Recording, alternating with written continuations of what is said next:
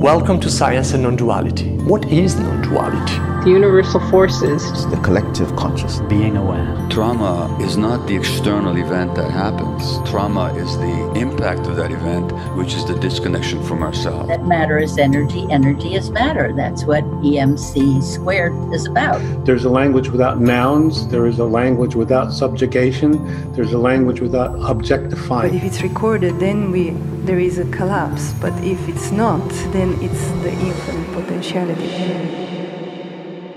Welcome back, and we are delighted to introduce our next guest.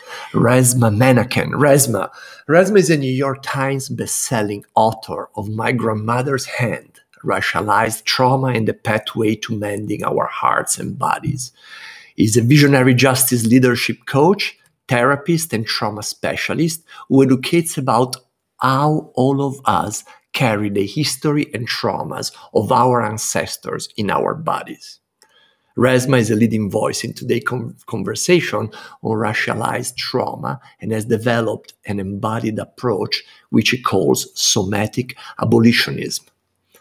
What we most of all love about Resmaa is that he's not here to make us feel all fuzzy and comfortable, but he's here to challenge us, to help us make the invisible visible. So he's not going to hold punches.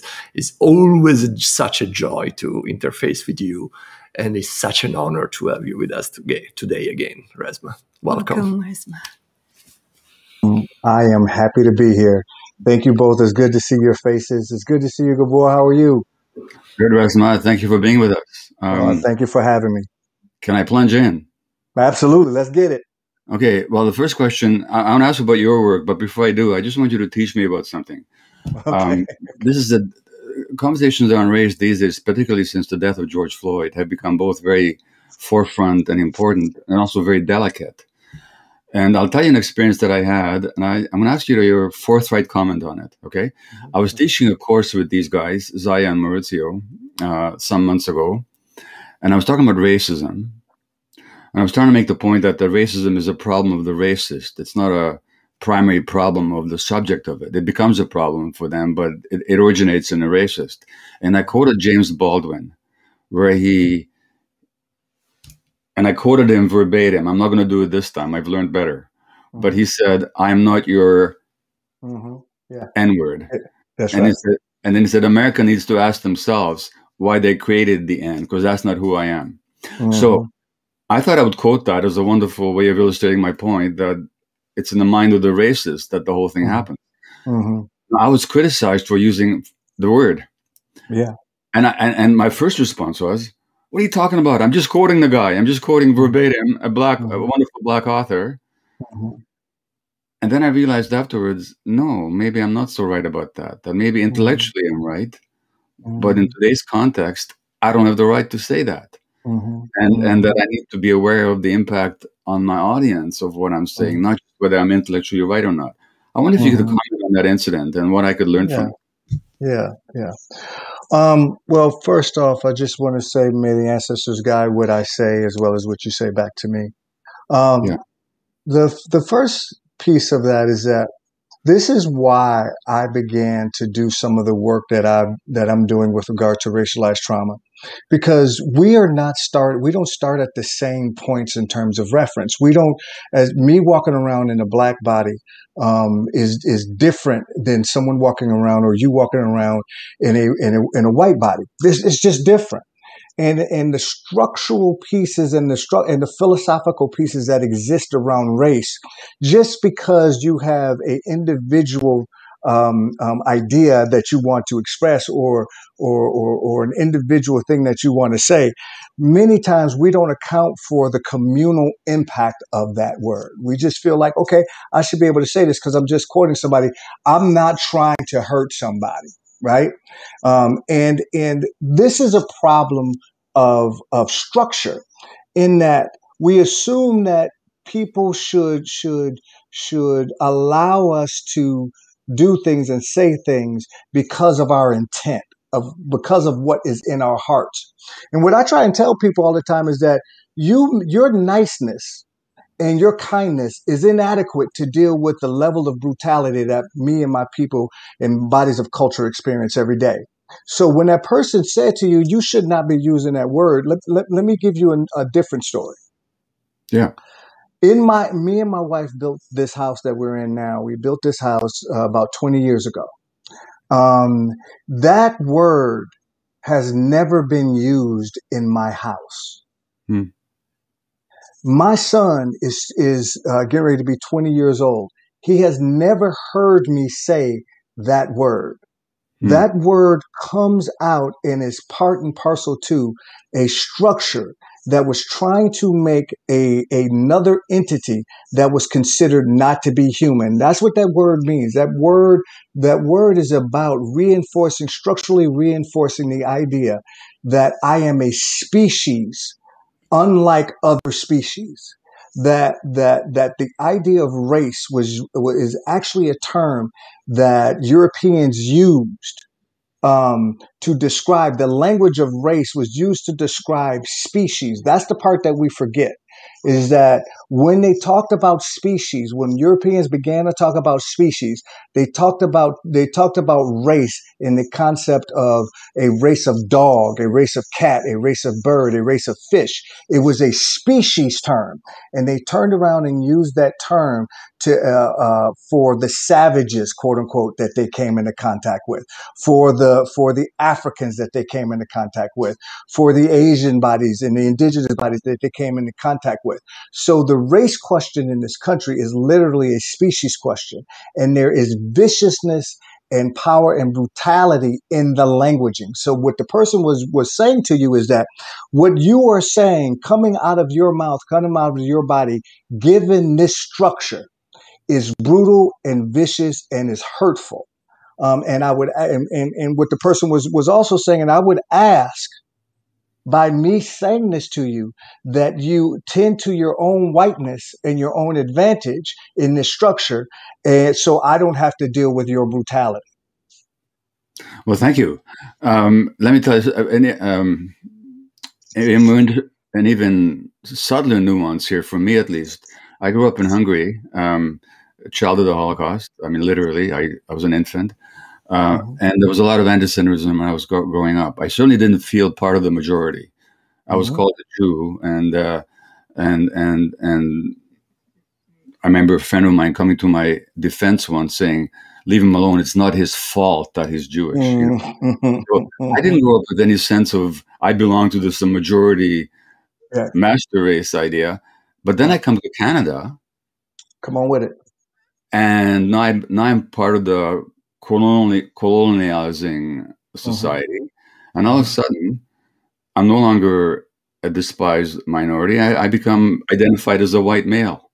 So it's confusing sometimes, isn't it? It's contextual. The other thing that you bring up is that people don't often realize this, but the whole idea of race came along very specifically with the rise of colonialism and capitalism. People didn't always have that concept. That concept served a particular purpose. Absolutely. That you touched upon. Absolutely. So the idea. So one of my organizing rubrics, like when I'm doing work with people, I'm doing work with communities, I'm doing work with bodies. I'm actually in Minneapolis now, where a lot of things are happening and have been happening for years with regard to the apparatus of the state called the police and Black and indigenous bodies. And one of the things I start with is I always say that the white body deems and has deemed itself the supreme standard by which all bodies' humanity shall be measured structurally and philosophically. And if you don't understand that point, everything else will confuse you about how race functions, right? Not how we wish it would function, but how it literally functions. And that idea, that philosophy of the white body being the standard of humanness and every other body being a deviant from that standard, that piece got woven and is woven through and around every institution that exist. And so white bodies don't have to walk around here saying that, I'm racist, or I believe this, or I believe that white bodies are superior and black bodies and indigenous bodies are not. They don't have to do that because they have created structures that actually carry that out. Right. And so there is no example. What the white body collective really has no collective acuity or collective agility when it comes to understanding race, because you haven't had to, right? We all have marginalized pieces to us. Like you said, you're a Jewish man. You come from Jewish people, and so they are marginalized pieces. At the same time, that does not take the white piece off of the table. It Right. must be considered at the same time. Thank you. Now, which then brings me, I want to, what your work is very salient for is that you ground everything in the body. Mm-hmm. And it's somewhere in your book, my mother's grandhand, and you open your book, my grandmother's hands, with this beautiful description of your grandmother's hand. Yeah, thank you. And throughout the book, you really much stay in the body. Mm-hmm. Now, at a certain point, you talk about what you call dirty pain. Yeah. And so I'd like to ask you about that, but let me read you first something. I was reading Malcolm X's autobiography not long ago, and he one of the most disturbing scenes in the book is there. He's the young Malcolm standing in front of a mirror, trying to conk his hair, trying to make his hair lighter and straighter than its natural curls. And he says, "This is my first really big step towards self-degradation, literally burning my flesh to have a look like a white man's hair." And then he talks to a Nation of Islam some years later, and he says, "Who taught you to hate the texture of your hair? Who taught you to hate the color of your skin to such an extent that you bleach to get like a white man? Who taught you to hate the shape of your nose and lips?" And so that what you're saying, what I hear you saying, and what's certainly evident in Malcolm's work, is that quite apart from the fact that you can't enter certain restaurants until, while segregation ruled, or that there's structural discrimination on the job site, there's actually a way that racism enters the body. Absolutely. And so I want to ask you to talk about that what body supremacy does to the people who are at the receptive end of it. So about 7 months ago, 8 months ago, well, actually it's a little longer now. It's about a year. The whole COVID thing has thrown my sense of timing off, is somewhat disoriented me. But I got asked to do a speech at it was a National Association of Gynecologists. And they wanted me to come and talk a little bit about racialized trauma and stuff like that. And one of the things that I usually do when I'm invited to go to things like that is I go early to hear what other people are saying. Are other people bringing in this racialization context? Are they bringing in the idea that racialization and racism and white body supremacy is actually it actually corrodes, it actually weathers? And so what happened was that I went and I was listening, and almost time after time as I was listening, people were talking about things like low birth rate of children to Black mothers. People were talking about how Black mothers were dying more often in giving birth. People were talking about all of these types of things that show up. People were talking about vaginal fibroids in Black women and how that's showing up and stuff like that. And so as I'm listening, I do this thing that I call soul scribing. So as I'm listening to people, I begin to write on what am I experiencing in my body, in the body experience and around me, and in the larger field. What am I experiencing as I'm listening to this? And one of the things that happened is that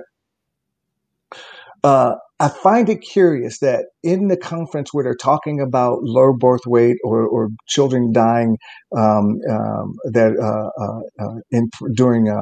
during pregnancy and children and Black mothers dying, is that we never ask the question around, is there any impact of women having an experience, their body having an experience being tied to their caregivers where their bodies had been raped for 250 years. Yeah. Like, do we have in this discussion, is there any room to talk about that some of these bodies come from bodies of people who had been raped and brutalized for 250 years? And might that have shaped both the cortisol levels, the norepinephrine levels, the adrenaline levels in that body, and then becomes decontextualized? Trauma, the march of time decontextualizes trauma. And what happens is that if you never remember what happened, you internalize that thing that happened as being a defect in you. And so when I'm talking about the body, what I am saying is that I am connected to bodies that had brutal treatment, and they had to organize themselves around that brutality, that viciousness. And that brutality and viciousness became decontextualized across time. So by the time it gets to me, I only sense it as notion. By the time it gets to me, I sense it as vibes. By the time it gets to me, I sense it as meaning making or urges or sensation. And that at that point, I sense in myself that something is wrong, defective, or fraudulent in me, because I don't see anybody expressing the same thing that I'm expressing individually that actually happened communally. Yeah. I'll get you to comment on a couple of statistics. I'm just writing a new book, and I was looking at the impact of society on health. Black women, the more experience of racism they have to endure, the greater the risk for asthma. Mm-hmm. And you were talking about gynecologists. The recent study showed that Black children born under the care of white obstetricians have double the risk of dying than Black children born under the care of Black obstetricians or Black physicians. I just read that. Yeah. How do you explain that? Because racism is not episodic. Racism is structural. Racism is not something that just happens because we recognize that we see something. Oh, Sister Breonna Taylor got murdered. Oh, Brother George Floyd got murdered. We see these things as episodic as opposed to structural. So the way that I explain it is that it is so much a part of the structure. It's like being in the water and looking for the shark, but without realizing that the water is actually white body supremacy. It is that we are ingesting this and have ingested these pieces, and because it's predicated on white body supremacy, more often than not, white bodies in particular don't question it because it's like the water. And so for me, the idea that you have these types of statistics across time. Yeah. This is not just something that's just happening now. These statistics you can look across time. And if we don't begin to understand that what we have to do is not come up with better tools, but what we have to do is literally develop a living, embodied anti-racist culture and practices.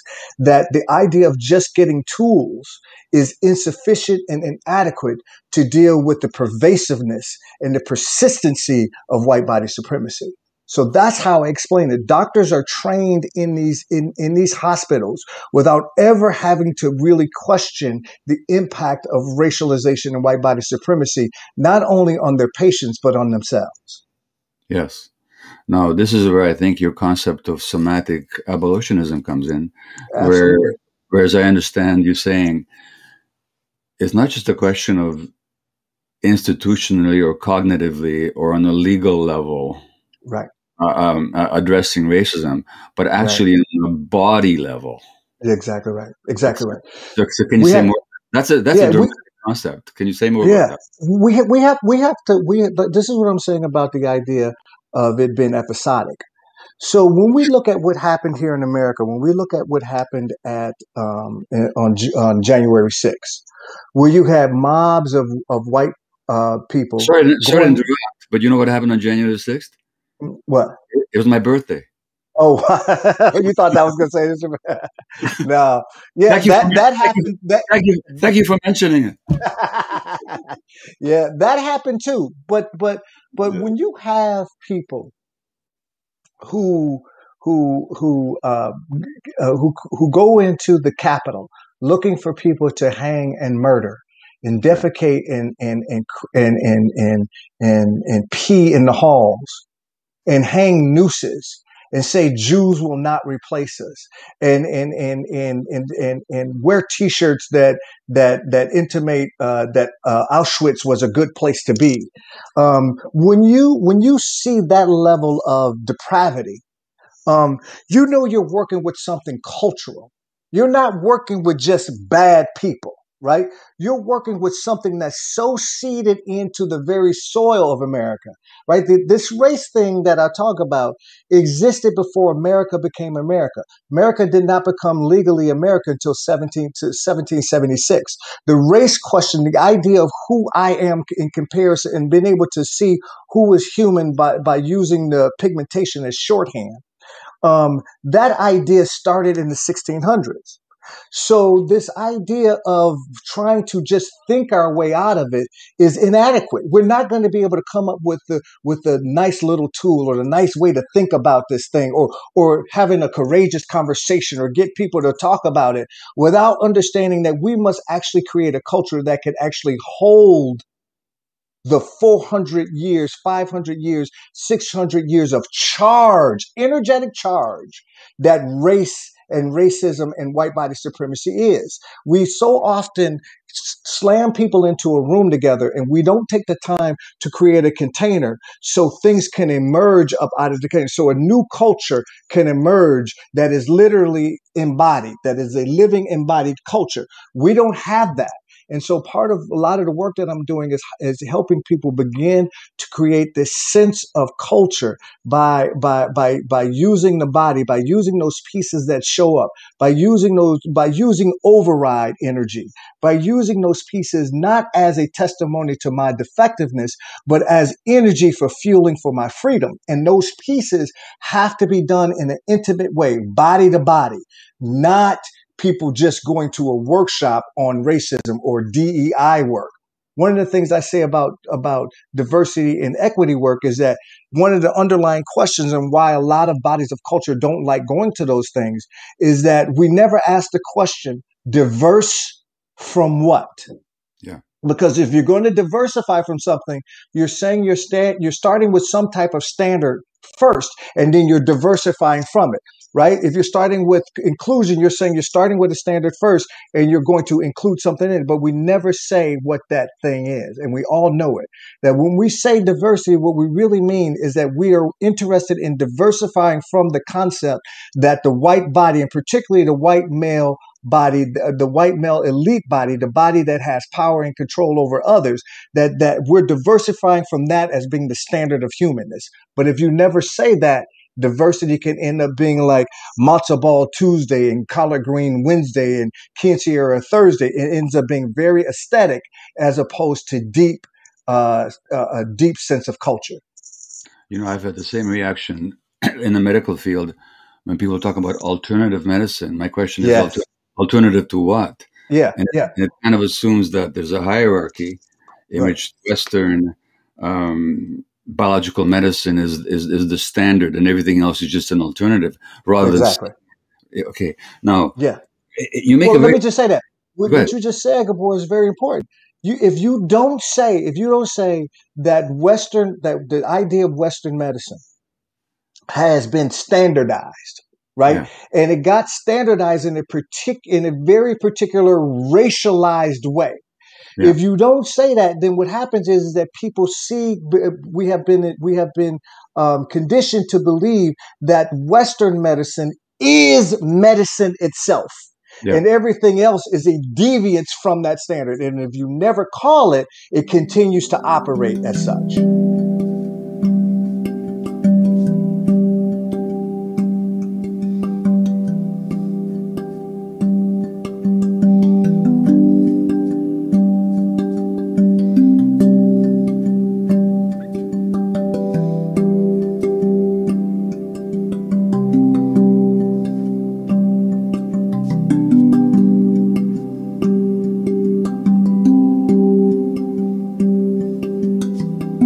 Now, I'm going to come to somewhat surprising statement in your book. Maybe it was startling to me when I first read it. Let me just find it, page 47. You say that it's easy to see how white body supremacy has created some wounds for many millions of African American bodies over the past 3 centuries. It is less obvious what the inflicting of that trauma has done to white bodies. Now, let me just confess something here, okay? And I mean, I don't know how this will sound, but I'll tell it to you anyway. I remember Eldridge Cleaver in his book Soul on Ice, talking about Elvis Presley coming along and thawing the frozen white asses of white people. This kind of when I look at black bodies, now this is maybe reverse racism. I'm just being open about it. You tell me what you do. I feel kind of envy because somehow more free in their bodies, more loose, more grounded than I'm capable of being. Am I fantasizing, or is there something to that?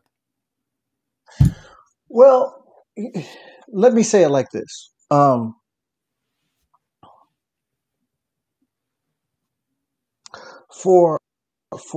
talk about this idea of what happened to the white body, the poor white body, at the hands of elite white bodies for 1,000 years. I'm just going right after the fall of the Roman Empire and the time that we know as the Middle Ages and some Dark Ages, stuff like that. That for 1,000 years, elite white bodies pillaged, raped, brutalized, stole land, enslaved poor white bodies for 1,000 years. And then after 500 AD, and then at some point, that body started to maneuver around the world, right? That body, that brutalization never dealt with in the white body, right? And so what happens is that as that white body starts to move around, once that white body starts to come into contact with other bodies, what happens is that when you are victimized by something, right, you don't just learn the victim pieces, you also learn the perpetrator pieces, right? And that's the part that we forget, is that the underbelly of victimization, the underbelly is perpetration, because you learn both, right? And so what happened was, and this is my belief, is that 1,000 years of brutality at the hands of other white bodies, that elite white bodies brutalized poor white bodies, that when by the time in the 1600s in Virginia, they got offered a chance to be something other than servants, other than being that which was brutalized, they got a chance to actually be white. It's the first time you begin to see in Virginia law, first time you begin to see the term white persons. At that moment, the white body became the standard of humanness. And what happened is that all of that energy that was brutal in them, rather than it being going towards the elite white bodies gave them something else by which they could blow that trauma through. And that was through Black and indigenous bodies. So the frozenness, the moral injury that white bodies have and continue to have in the society creates a frozenness in their throat, in their bodies, when they begin to talk about race. This is why when you begin to talk to white bodies about race, you fall into a number of different tropes that happen. One is the rage response. Another one is the silence response and the constriction in the body. It is not just silence in terms of intellect. There is a silence in terms of when you do embodied work, you actually begin to see white bodies struggle with this area right here in the throat, right? And so those pieces, I believe, are pieces because the white body has not collectively seen race be necessarily a problem for them, because they are advantaged by the structure. That the what they lose in the process of that is part of their humanity. part of their sense of connection to to other parts of humanity. And so that kind of frozenness that you just put your finger on is not just a frozenness in terms of culture. It is also a frozenness in terms of the pass down, in terms of the injury that never got dealt with among white bodies. Very interesting. Now, speaking of white bodies, in your book, you talk about, well, let me just backtrack a bit. James Baldwin said somewhere that to be a black in this country and to be relatively conscious is to be in a rage almost all the time, he says. And then the problem is how to manage that rage, because if you express it, you get into trouble. And in your book, you talk about how it's the white people that need to learn to regulate their bodies, like the police need to regulate their bodies. They're not trained in that, are they? You know. No. And I want to remind you of that famous incident in Central Park, and I'll give you my take on it. There'll be Amy Cooper.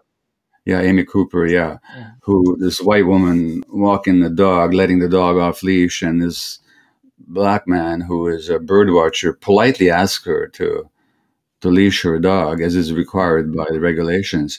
And she ends up calling the cops that I'm being threatened by an Afro-American. Now, I've seen that video. Yeah. And I don't know what your impression was. I don't think she was lying. I think she was a traumatized person, totally dysregulated, but emotionally and physiologically. But the structure of the society gives her a venue to project that traumatized dysregulation onto a black person. Yeah, but at the same time, Gabor, that's the piece that I'm talking about the standardization of the white body, right? That she knows. See, a white woman's tears will move masses of people. A white woman crying will move a nation. A black or indigenous woman's crying will move nothing. And she knows that. And she would be the first person to say, you know, I made a mistake, but I'm not racist. Because what we think is racism and what we think is racist is episodic, is if you act bad. Right. Not that you are advantaged by a system that has predicated within every institution that has said that you are actually the standard of humanness. Right? Yeah. And that every other body is a deviance from that standard. She knew in that moment, in that time, from the moment she was in her mama's womb, she understood those politics. She understood that a white woman calling the police could potentially be injurious, harmful, and be deadly to that black bird watcher. And white people understand that. They see when we talk about this in terms of like if it's an episode, oh, that bad white person does that. And white people, especially white liberals, love declaring themselves apart from other white people. White liberals love declarations of independence from other white people, right? And not because it's too hard and too painful to actually see themselves in alignment with that.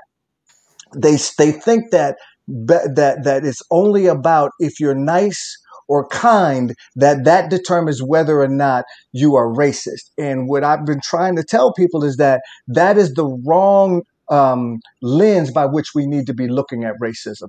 That when you watch Amy Cooper make those moves, what you watch was a body who knew that their connection to the apparatus of policing was tried, true, and irrevocable. And so the idea of a white woman crying is powerful. It is not fragile. It is brutal and it is vicious. And what she was doing was being vicious. But the structure in and of itself is a vicious structure, and she knows that. And I suppose the police know the same thing, because they can be totally dysregulated, outrageously so, as you see in this video sometimes. But that's considered normal behavior. That's considered normal behavior, and the ways in which to deal with it are actually ensconced in things like qualified immunity. right? The idea that you can shoot an unarmed black person or unarmed black child and not and be immune from that is perverse on its face. And so I really think that this is why I talk about it in terms of culture, that what we're going to have to do is create living embodied cultures, one body, groups of bodies at a time. And because when we talk about, like I said, when we talk about what happened January 6th, what you were watching were people who were fortified by the culture. Right. Yeah. And so and if we are thinking that what we're going to do is develop strategy or develop allyship, right? When I, as a black body, hear white bodies talk about that they're allies, one of the first questions that I ask is, how would I know that if you hadn't have told me? Who are your people? Who are the people that you come from in terms of a living embodied anti-racist culture? Who are the people that you come from that you're going to raise babies with, that you're going to bury your dead with, that you are going to create a different language nomenclature? Who are those people? If it's just you declaring that, that is inadequate to deal with this level of brutality. Well, to quote Resmaa Menakem, he said, many white progressives imagine they deserve a free pass because they're the good ones. Yeah. Let me go on to something else now. So I'm going to quote you from a book by a Canadian Indigenous young woman, Helen Knott, who wrote a book called In Your Own Moccasins, about her own struggle with trauma, addiction, and then healing and cultural coming home, really. And she's talking about her grandmother, just like you talk about your grandmother. And she says her grandmother is a matriarch in their community. She knows the tradition. She speaks the wisdom. She sings the songs. But she says her body's transform in a white-dominated space, she says. When my grandma goes into a grocery store, ever since I can remember, she will all of a sudden, her shoulders will hunch in, and her head will face the ground. She doesn't make eye contact with people. She will just shuffle along. This happens in any kind of larger public space. Her whole presence changes. Outside of that, she's been our matriarch, where she holds space. She's the one telling stories and calling people and telling people to do this or that. In her old age, she told me, because now she's 79, it's changed a bit in the last 2 years.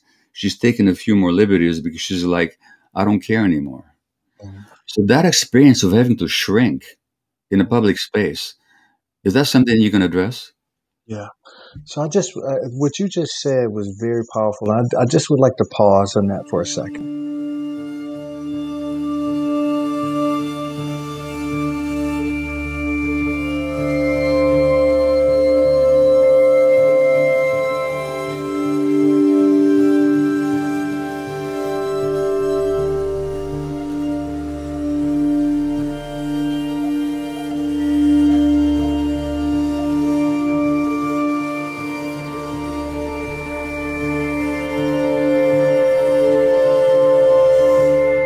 You just read this story, and the thing that popped into my head was this article that I just read, this article I just read the other day about 215 indigenous babies' bodies, bones have been found at a school, behind a school.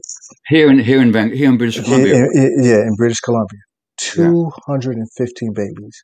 Last week, I just came from Tulsa, where we had Black Wall Street, where white bodies, because supposedly a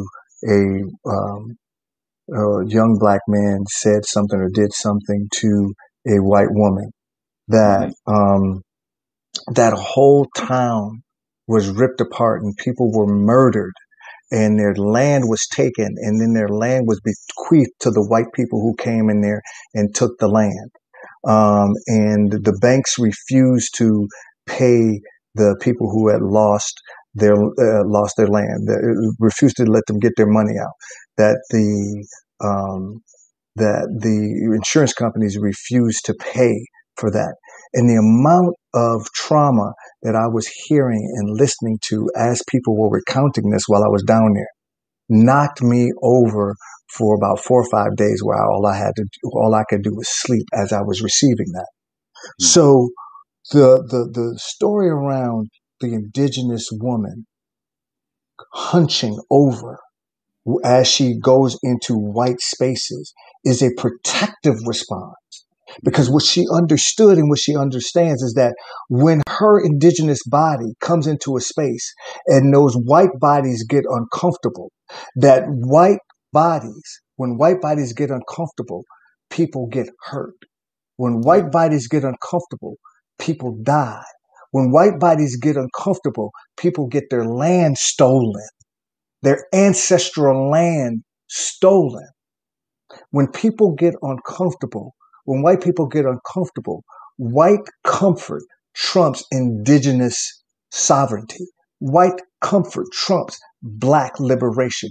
White comfort trumps. And if you don't understand that underlying rule, you put yourself and others that look like you in potential danger. And your embodiment begins to get shaped around that. And so I don't have to tell my children that, or my parents' didn't have to tell their children that. The environment dictated that. Boy, you don't look in a white man's eyes. Why? Because that makes them uncomfortable. And when they get uncomfortable, they kill. And so we end up passing that trauma down decontextualized. It doesn't get examined. We don't explore it, but it is traumatizing nonetheless. It creates ways for us to protect and survive, but it doesn't give us the context for it. So by the time it gets to me, it shows up in my body as notions, as urgings, as vibes. And then I internalize that and think that something is wrong with me because I don't think I see other people actually experiencing that same thing, but they do. And so that story that you just told is a beautiful story about how trauma gets embedded in the body and decontextualized in a way that we don't question it. And then white bodies expect then our deference. White bodies expect bodies of culture to be deferential because that is what their bodies have been conditioned around. And the moment a black man says, you know, I am going to kneel on the football field quietly to protest police brutality and the brutality of black people in this country, he loses his job. When a black woman like Naomi, black and Asian woman, Asian body, says, I am going to take care of myself and have stewardship over my own body, and therefore I'm going to take care of that and not expose myself to the vitriol and the violence by these reporters. I'm not going to do that. She has to withdraw, even though she's taking care of her own emotional and mental health. She has to withdraw from that or accept the viciousness and the brutality. That's what we're talking about. That's why I say this is not episodic, it's structural, it's philosophical. And that's the only way we're going to get through it is by developing ways, cultural ways of moving through it, body to body. You know, you're just talking about Naomi Osaka, the tennis player who withdrew from the French Open just this week, and you recontextualized it for me because I saw the story as the system not being sensitive enough to somebody's emotional health needs, but you just put it in a racial context. Of course, she's part black, isn't she, and part Japanese? Yeah, right. She has no sovereignty that a white man or white woman or white institution is bound to respect. That comes straight out of Dred Scott, right? None. And that operational ethos, it runs in and through white bodies and white structure and white context. And so The sovereignty, the stewardship, and the sovereignty over our own bodies is always up for debate when it comes to white body supremacy. It's always up for debate. That's why I appreciate her doing that. She showed us the way. Sister Osaka showed us the way. What she said was, and the reason why she was able to do that is because she knew she had people behind her. She knew she had people that were going to communally wrap their arms around her. She knew that, right? So she had to, at that point, she had to make a decision. And that's the clean and dirty pain. She wasn't faced with a choice of pain and no pain. She was faced with a choice of clean or dirty. I could hold on to myself and go through it. It's still going to be painful. Yeah. Or I could just go ahead and just do it, and I would feel dirty about it. I would have an experience in my literal system of I let myself down, that this is dirty. And when I saw her say, well, if y'all need me to do that in order to be here, I won't be here. That was so clean and so beautiful, and it was painful at the same time. Thank you so much for that. Now I'm going to ask a final, the biggest question of all. So you very eloquently talk about you have to put this into the body context and recontextualize it, and it goes way beyond good intentions and way beyond nice lessons in racial cooperation and all this stuff. Right. At the same time, we're still living in a system where those, like in the US particularly, but also here in Canada, there's a payoff to maintaining racism in the sense that it keeps people divided against each other. And it also allows some people who have plenty to complain about to feel superior to other people and to feel threatened by those people trying to raise themselves, so that they will then, the people that are being threatened here, working class people whose jobs are at stake, the globalized economy is hollowing out their jobs, they're dying deaths of despair. And now they can look down to immigrants and black people who want to attain dignity as their enemies. So we have a system, what I'm saying is, where it's not just a bunch of wrong ideas. There's a structural benefit to all that. How do you change that system? What is your vision of that? So first off, we have to recognize that it is a structural system, and that somebody is advantaged by that system, right? Yeah. That